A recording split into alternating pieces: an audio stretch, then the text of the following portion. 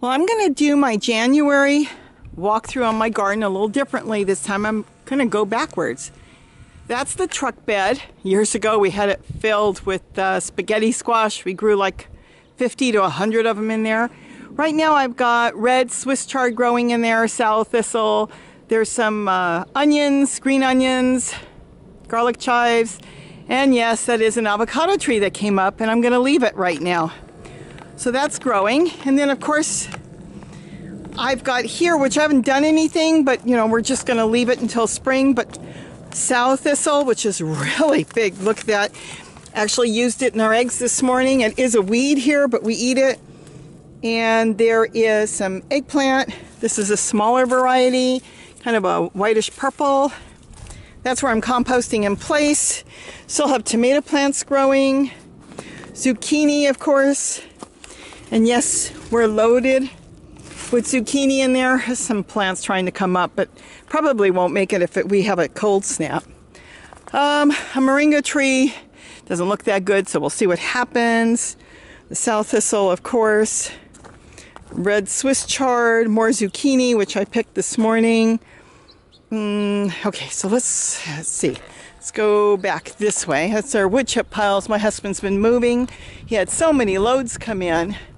He had them brought down below and up on top, so he's been moving them around.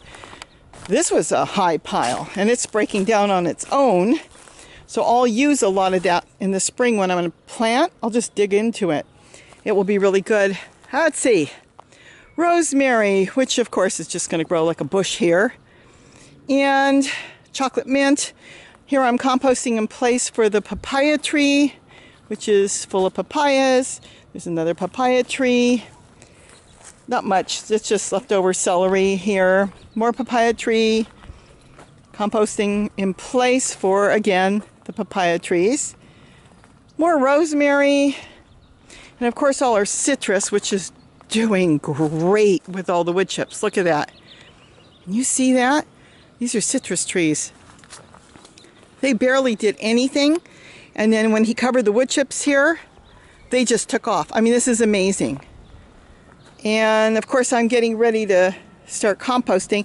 I'm just gonna fill, well, this was full to the top and it kind of broke down, it went back down. So what I'll do is I'll plant on top of that. I'm not moving it. I'm just gonna plant probably zucchini on top of that. And of course more tomatoes, which are still growing tomatoes, and strawberries. This is the moringa tree I planted last spring. And yes, it is big. Another papaya that came up in the compost. I've got to get that out. Actually came up in that little pot that's in there. So I'll move that. And this is a compost bin also. I'll probably put some more compost in there and then top it off with wood chips and plant some zucchini in there. And celery back there. This is all that collard I got at the 99-cent store. Like bought 2 little trays for 99 cents and I've got collard everywhere. Okay. Trying to cover my tree collards from the rabbits. Give it some time to get a little size to it. Of course, that's Swiss chard coming up in the bucket. There's the purple kale. And this is a Chinese mustard. Let's swing over here real quick. More mustard in here. And of course, yes, lots and lots of tomatoes still growing. And yet, look at this. All these tomatoes. And yes, we're in the middle of January. Isn't that something? And there is, of course, dinosaur kale. Purple kale. I cover it at night right now. I don't want the rabbits to get it. And sage, celery that I'm going to pull out, and some walking onion. Yes, we were collecting water, and we're probably going to use a lot of the water this week, because today, in January, it's 80 degrees today. Beans are still growing. I didn't plant them. Some seeds fell on the bottom of the pot and started again. And this is that strawberry mint I bought. I've got to find a place where I want to put it. Oh, I just touched my hand on that. It smells so good. Eggplant. Oh, we're growing so much eggplant in there. I don't think you can see it all. It's full. It's full. I mean, there must be, look at this, 30 of them? Maybe more? They're just full. And that's one eggplant in there. I did move another one that I had on my deck here. I actually took the bottom out of this pot, pretty much, not all of it, but most of it, and I'm hoping it will just take off in here. And this is another one of these bins that I compost in place. So I just sat it on top, so hopefully it'll take off. And of course, red sorrel and celery and more collard, garlic chives back there. Let's see. Spearmint all over the ground. I'll be cutting a lot of that back for the summer. I don't worry about it right now because I make a lot of tea and I like mixing the spearmint with lemon verbena. But in the summer, I'm going to have to cut it back because we do have rattlesnakes. So I want to be able to see the rattlesnakes before they see me. Anyways, let's see. In here, I've got the curry plant in there, and I think there's another zucchini back there, and tomatoes growing all over the place. I will try to control that a little bit come spring when I start planting. I'm going to be a little more selective. I'm going to plant what I want to plant. And yes, another papaya that came up out in the compost. Let's see. Okay. This is that broccoli cauliflower cross. Did I say cauliflower? No, collard. It's collard sprouting broccoli cross that I planted. It's got a nice big trunk. Look how it grew so big, but it's a cross, so we'll see what happens. Still might be good. I mean, it's be good to eat. Tomatoes still growing. Oh, some stuff here. I'm going to just see what happens. Different Swiss chard, more collard. I think there's a avocado seed that came up in there. Some zucchini. I'm not sure if there's any zucchini on here. Oh, yes, there is. It's growing. Okay, this is another one of the crosses. The sprouting broccoli colored cross, because I planted a couple of them. I topped it, so it is growing different heads, so we'll see how this grows. Look at the collard that came up. Isn't that beautiful? Green. I think there's still peppers in here. Yep, there's some peppers down there. I don't know if you can see that, but there's peppers in there. I saw. Here's that other pepper. This is the ones I planted this year. They come in black. See, they're black, and then when they ripen, they turn red. Let's see, there's some more peppers. Those are mini bells. I prefer mini bells, so that's the ones I go with right now. This I didn't do anything with. Collard seed just fell in there and started growing. I haven't really planted anything. Clearing this out in here, it kind of got really overgrown. So I want to go back and be more selective this spring, which is what we start planting here in another month or so. A lot of these pots have no bottoms. This one even broke. But these pots in here have no bottom, so I'll just fill up a whole bunch of wood chips in there and then just start planting in the spring. And the popolo is still full of seeds. Look at that. And it's still growing. It's very confused. It should be long dead and gone, but we have not had winter this year. We had some rain and there was flooding in different areas, but now we're back to 80 degrees. This is all my sprouting broccoli, and look at that. As soon as it rained, it just went crazy. There's broccoli, little broccoli heads everywhere. This is so good to eat. I've been snapping them off and eating them. Let's see. Look at this. We still have strawberries. Isn't that gorgeous? Still have strawberries growing all over their strawberries. Been picking them and eating them. And again, more sprouting broccoli growing through here.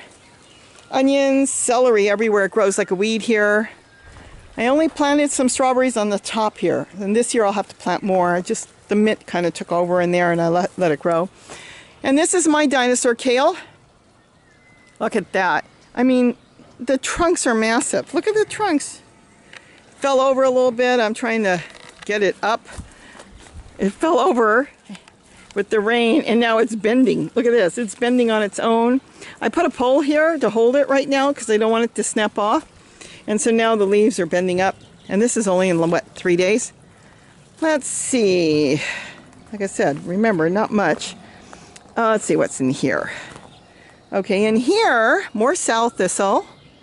And then, of course, I had a carrot, a purple carrot, and I threw the top in there, and it's growing. Maybe I'll get some seeds out of that. Get a lot of seeds that way. And then curly kale. Again, this is all my dinosaur kale. I think there's 5 plants in here, and then it just took off. Look at the trunk. They're trees. Maybe you can see that. It's a tree, and then it just goes out everywhere. Isn't that something? I collect the yellow leaves, not the brown leaves.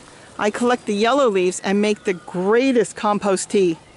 My plants love it. I'll have to show you how I do that because it's free, and you put it on the plants, and within days they're so green. I've actually started to pour some around. Let's see, more peppers are growing here, and tomatoes are still growing.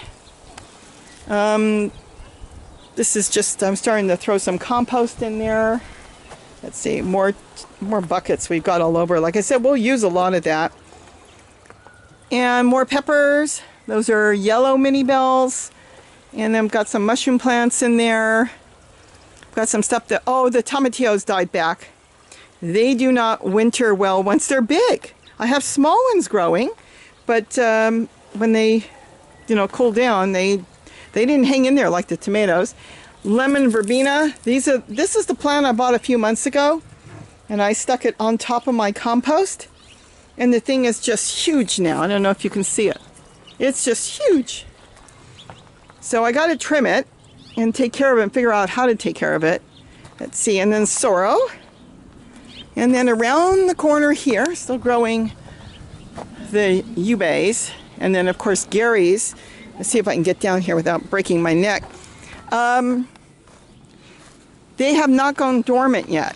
Some of them have, but you probably can see they really have not gone dormant, so he hasn't tried to dig anything up yet. So he still has pretty much the same thing going on. Look at all the elephant food. My husband eats it. I don't like the taste. Let's put it this way. If something happened and there was nothing in the store and I didn't have enough to eat, which I think I have enough anyways, but if I didn't, I would eat it, knowing that it's got a lot of nutrition, but otherwise he can eat it, not me. And then I picked up some lettuce, and I can't really put the lettuce on the ground because I have so many rabbits.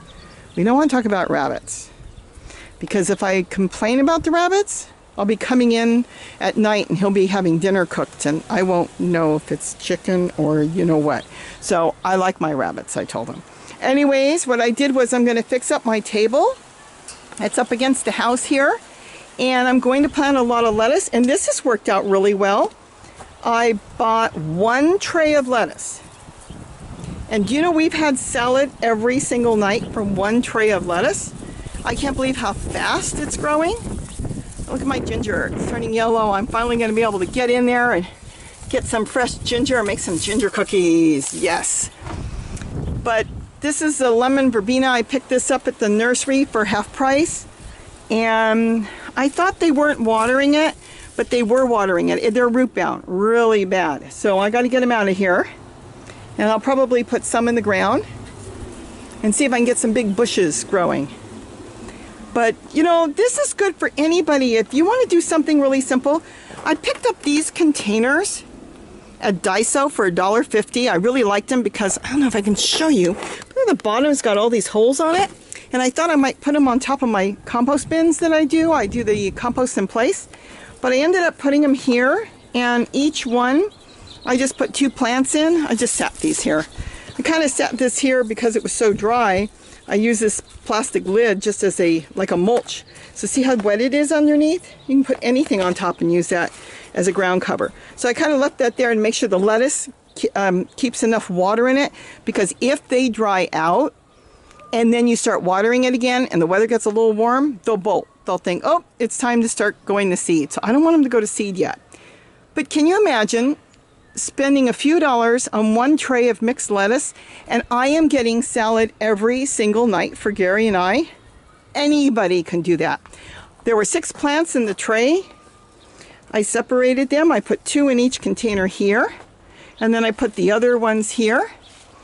We get lettuce every single day. So anybody can do that. So that's so easy. So anyways, they're up off the ground because the rabbits will eat them. This is stevia, and I add that into my mint tea when I make it. A lot of it went to seed, so I'm going to be cutting it down and trimming it back, but it's already coming up from the bottom. A lot of it got brown, and I thought it was gone, and it thinks it's spring. So it's already coming back. And that's pretty much it. Planted some mustard in the bricks here, some purple mustard, and put a basket over it because our wild rabbits decided that they like onions and mustard too.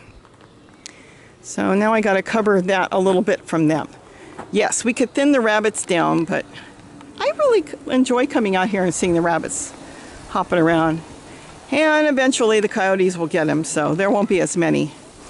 That's pretty much it. This is the tomato plants, and let me tell you, they are coming up in my compost bins here where I compost in place, and they are loaded, just loaded with tomatoes. They're all green because I've been pulling them. Now look at this, full of tomatoes in January. Tomatoes everywhere. Look at this, red tomatoes that I didn't pick yet. I'll make a salad tonight. So we've had tomatoes all year. Isn't that something? And here's a little twig that I stuck in here. A little fig tree, just stuck it in the pot. And it's growing. Now I got to find the place to plant it. That's a good fig too. That tastes really good. So that's the update for January. Not a lot of change, but like I said, I'm going to be a little more selective because last year I let a lot of things grow. If it looked like it was growing, I let it grow. Well, this year I'm going to do things a little differently. I am going to be a little more selective. Oh, here's some basil. So we have basil. But I do want to be more selective. I want to get more lettuce growing. I actually just picked up a tray of called freckled lettuce, and it looks like romaine. Kind of looks like this, but it's speckled, all in red. And I found one tray that every single one was the same plant. So a lot of times you look at these trays and they're not. They have different things growing. So I have one tray with speckled lettuce and freckled lettuce, and I'm going to plant it out front here. I'm not sure exactly yet how I'm going to do it, but I am going to do it. And that should be a lot of fun. So I want to have a certain amount of lettuce. I don't need a lot of lettuce. I do grow romaine, but it bolts right away. And here it gets morning sun and then it gets shade. And I'm hoping it will do better here. I have some other areas I'm going to try to grow lettuce too because we get so warm. And lettuce, I don't want to say it doesn't like it because that's not the problem. It's not that it doesn't like it, but it bolts. It thinks it's time to set seed. So with that, I think that's good enough for now because I really don't see a whole lot of change from last month.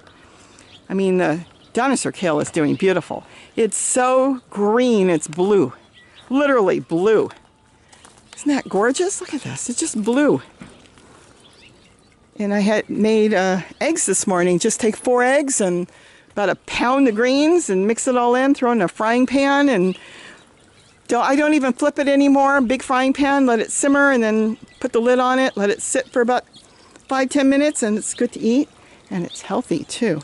All right, so this is January, sun's starting to go down. Didn't want to do it earlier because it was so bright and hot, so I figured I would do it now. So have a great day, and don't forget to start thinking about your garden because it's going to be time to start gardening in some places. And yes, some places I know won't be starting till March or April, but start thinking about it in the next month or so. You can start planting seeds in the house and getting, a good start. So when it's time to plant, you'll have some seedlings ready to go out. So with that, don't forget to eat what you grow. Bye-bye.